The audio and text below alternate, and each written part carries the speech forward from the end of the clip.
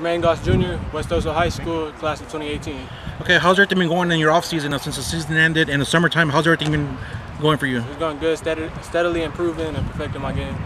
As far as summer overall, have you attended any camps or any specifics you've been working on? And just being able to break on the ball faster and play the ball in the air. Speaking of that, what would you consider your strong points or describe your game itself? Being able to use my height and going up and get the ball. As far as any other communications to any schools, are you looking to do any visits or got any contact from any other schools? I'm currently being recruited by Air Force Academy. Okay, and as far as being one of the MVPs, how do you feel about that as far as today's event? It's extremely humbling, and like you said, the coaches are great, and I look forward to everything else.